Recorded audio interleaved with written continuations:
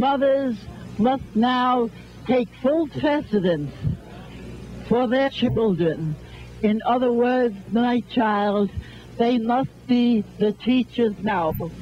For those who were teachers have given themselves over now to all forms of modernism and pacifying those that are evil in their teachings.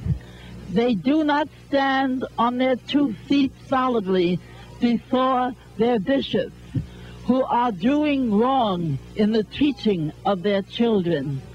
It will be up to the parents at this time to go forward and be a true parent in the eyes of God by teaching their children at home. And one Lord's Prayer must not be forgotten, but our modernists are casting it aside.